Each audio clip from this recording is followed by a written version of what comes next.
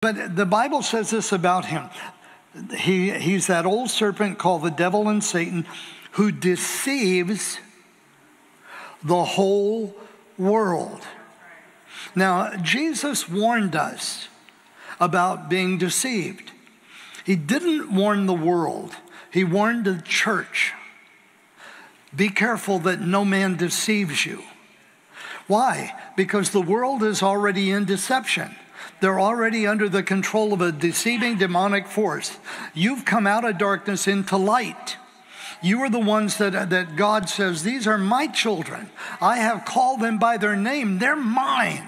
And so the enemy is after us because we are the ones that can stand in the gap.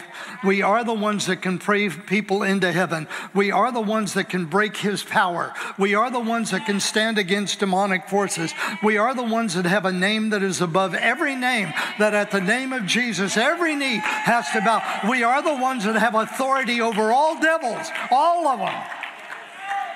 But we got to know it, we got to believe it, and we have to exercise it. Hello?